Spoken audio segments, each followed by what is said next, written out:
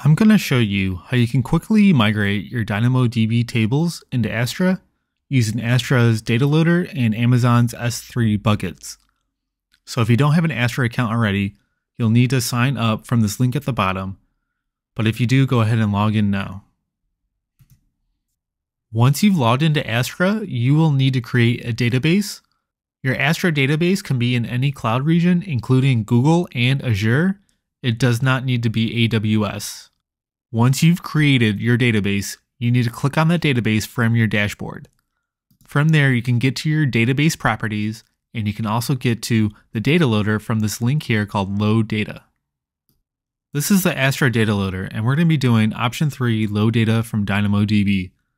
We're going to need two values. We're going to need an S3 bucket name and the key value for an object in that bucket.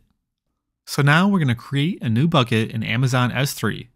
When creating your new bucket, you need to make sure you uncheck the box for block all public access. After you create your new bucket, you need to go to the permission settings and you need to edit your bucket policy here. Your bucket policy needs to match what you see on the screen here. You can get this information from Astra's Data Loader, and the only information you need to update is where it says your bucket name here and here.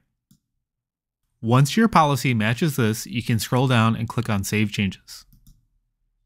Now that your bucket is ready to go, we're going to head over to DynamoDB and select the table that you want to load to Astra. After you've selected your DynamoDB table, you're going to click on Actions and you're going to click on Export to S3. Here, we're going to enter your bucket name and then click Export. Once DynamoDB lets you know that your table was exported, we're going to head back to your S3 bucket and we're going to find the new object that we want to load into Astra.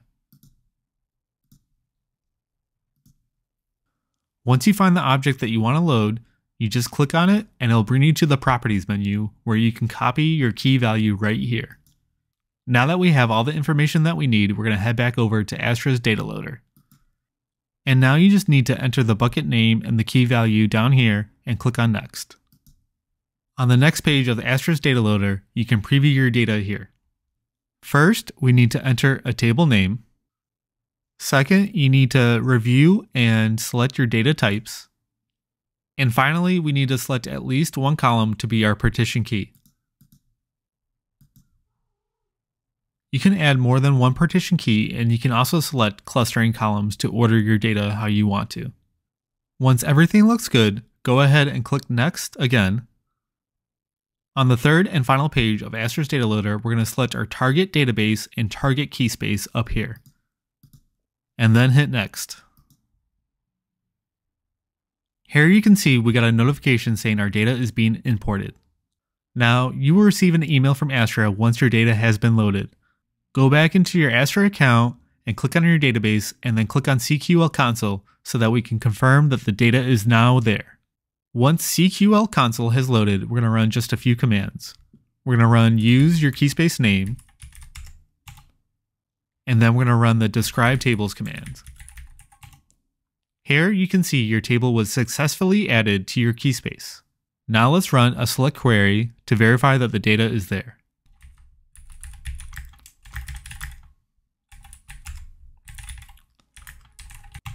And there it is. Our DynamoDB table is now migrated over to Astra.